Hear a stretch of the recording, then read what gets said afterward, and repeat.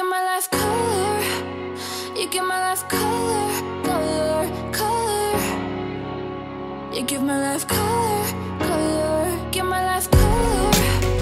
You give my life color, color, color. You give my life color, color, yeah. Blue is what you do. You give me yellow heights and orange skies. Red, I'm seeing red. I'm riding violet. Hi guys, welcome back, and it's Sunday. Yay, it's prize day. Okay, we have some confessions to make beforehand. Well, okay, you were never going to see this. So, this is the bird that I've been working on, and unfortunately, oops, I accidentally deleted the video. I thought I downloaded it. We're getting new phones this week, and I was trying to clean up my phone so that they can transfer the data from my phone to the new phone. And I figured, oh, I'm going to start the new phone out nice and clean. So I didn't want them transferring everything I didn't need. And I started cleaning up the pictures, and I thought I downloaded it into my computer.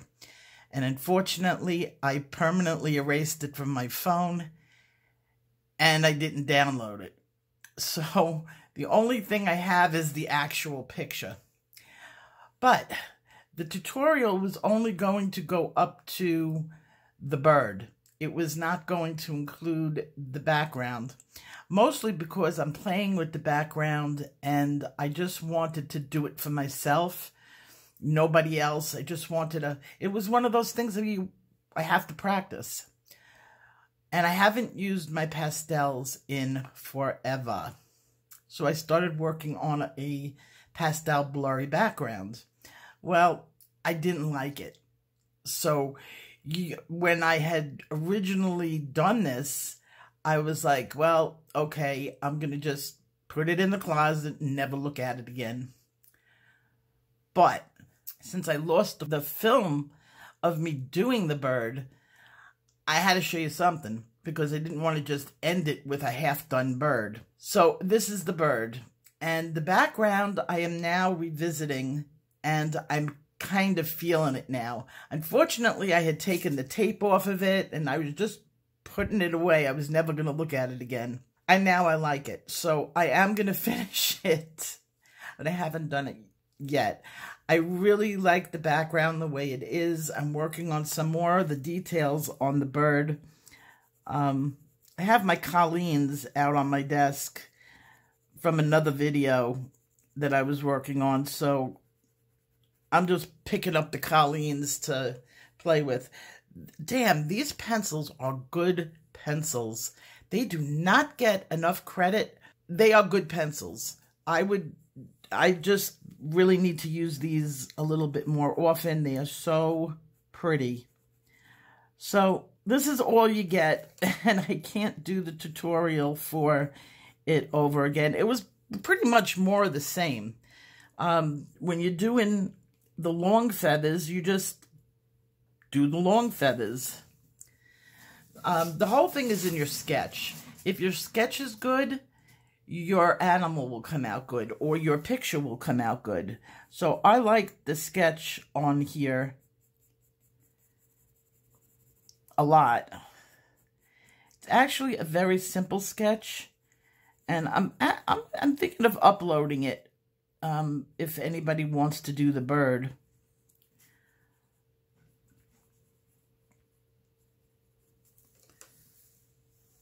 And the more you play with the details, the more it comes alive.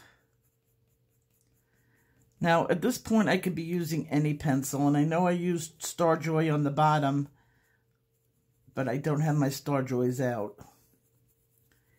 It's as simple as that. So, sorry about that. It happens.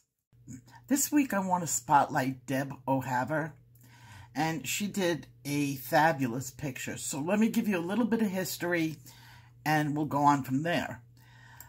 This picture was colored by Deb O'Haver, obviously, and it's a Lynn Thomas Creative Studio design, and you can Google for her pictures. And this is a picture of the Adoration of Shepherds from 1692, and it was originally painted, from what I saw and was able to look at, by Gerald Van Honthorst, but I think the picture itself is an adaptation from one that went back even earlier in time. I'm not 100% sure. I didn't spend that much time looking up the picture. So it's definitely an adaptation of this picture. Deb asked if I would critique it, and I definitely will. And even before I saw the original picture, I immediately saw some of the things that she could change on here to make it a little bit less harsh. Now, I want to spend a lot of time on what I fell in love with this picture for. First of all, her use of lighting is fantastic. She was talking to me about the black background. She used a gray, a black, and a indigo blue, which was the absolute perfect choice. Indigo blue mixed with black or indigo blue mixed with gray gives a very soft black background. And I don't think you can get it any more perfect than the way she did it. It looks very shadowed. It's not harsh. It's not flat. Black alone will give you a very flat background. The fact that she mixed in the gray and the blue brought it from a flat background to a three-dimensional. Now, if you look at the shadows on the faces, I think she did a fabulous job capturing where the lights were. I love the way it shines on the faces and then immediately cuts into the shadowed area. A lot of people are afraid to do that. They don't trust what they see. They trust what their mind sees. So to do an abrupt color change like that is kind of scary. But when you do it and it works like this one works, it's great. The only criticism I have on this is the brightness that she did on the baby Jesus. Now, if you look at the original picture, you will see the whole bottom where she has the bottom is lit up. I don't think she put that bottom of the manger into enough shadow. If she dulled that down a little, darkened it up, the light will focus mainly upward. In her picture, she's got a lot of downward light, and that's why it's looking very ghostly. All this involves is a little bit of dark. Add in, tone it down. Put more of that bottom into the shadows. The blanket on the bottom more into the shadow. It really would not be lit up as much if you want the light to go absolutely up. Now, if you see on the man who is kneeling, praying, there is a very light area where the light is coming in. I think that's perfect. And if she follows that line down, everything underneath that is in shadow, where she then lit up everything a couple of inches over when she went into the straw. So if she just darkens up the straw and darkens up that bottom and makes a slight distinction between the baby Jesus and the blanket. And you can see in the original picture what I'm talking about when it comes to that distinction. Darken up in the areas. Remember, everything has a shadow, even things that are in the light. And even though this is uplit, there's going to be a terminal shadow, or the area that is absolutely in darkness because two objects are coming together. And I think that's where she's missing it. I would give her another 15 minutes working on this picture just to darken things up. And she nailed this one to the roof. I think there's no other criticisms that I could come up with. All the shadows in the upper areas plus her black were perfect.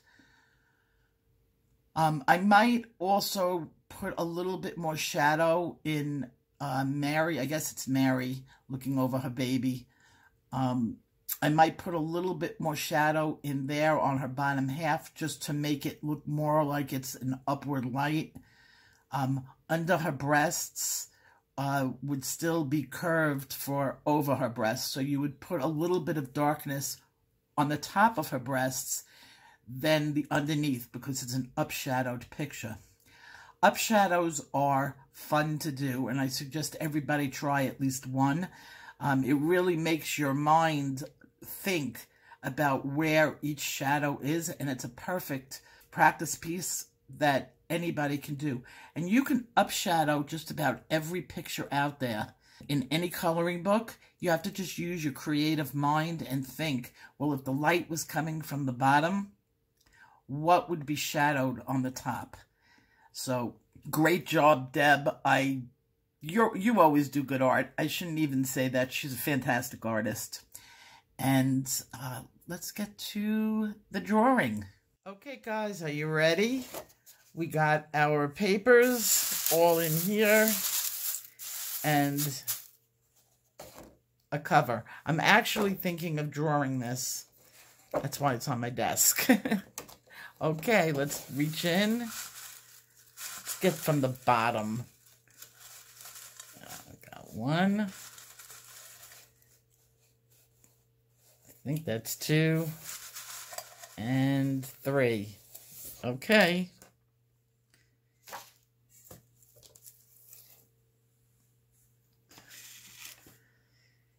You ready? Okay, so we have Colorit, Surprise, and pencils.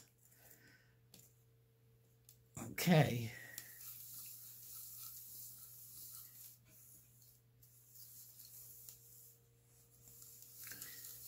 Just want one to come out.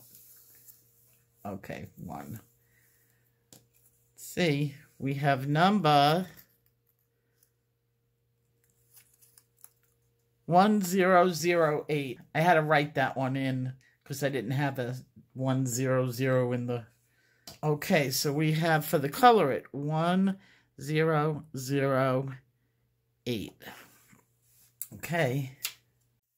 Okay, we have 2 more.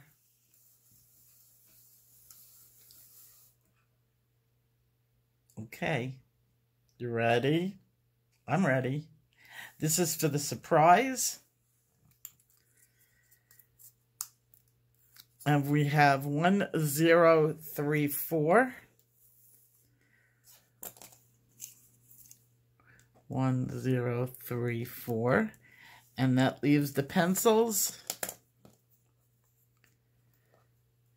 for this one.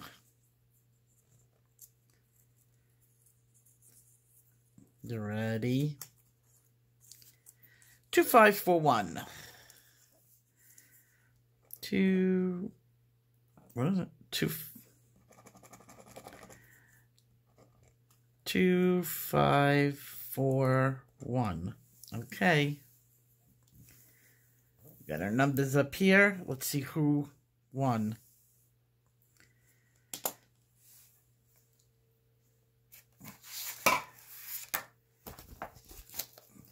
I have a lot to go through.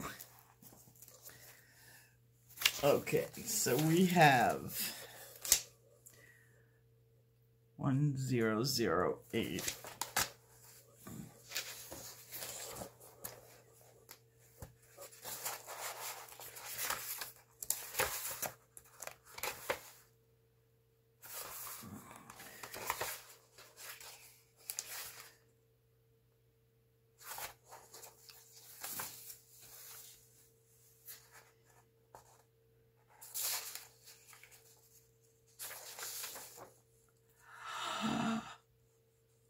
Zero zero eight 1008. Okay. Now I can't say I'm disappointed about this. Lori Coles. They've been around for so long. Lori, you won the Colorit book. Yay! They're in all the time commenting. I'm very happy. Okay, let's see the next one. So, Lori, you won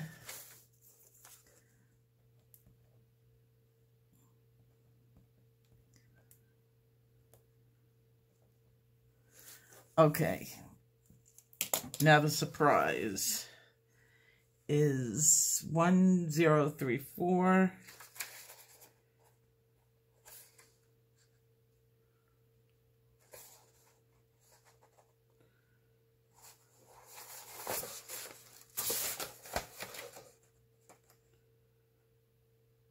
Okay. I don't know who you are.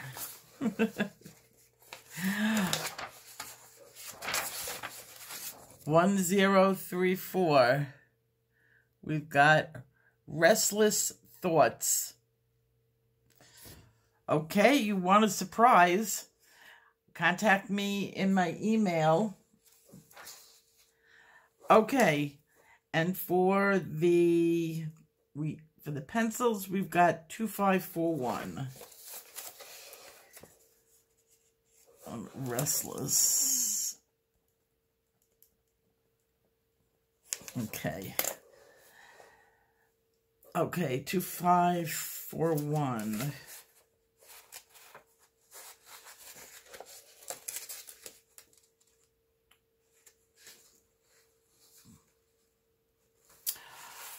Okay, we got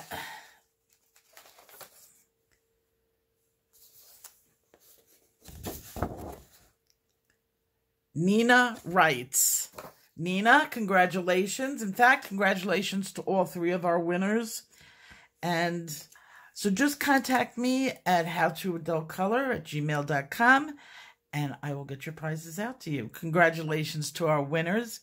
All you need to do to enter the last drawing is comment below, like, comment, and subscribe. Make a comment below. And this week, let's wish each other a happy holiday. Take care. Bye-bye. Give my life color. You give my life color, color, color. You give my life color.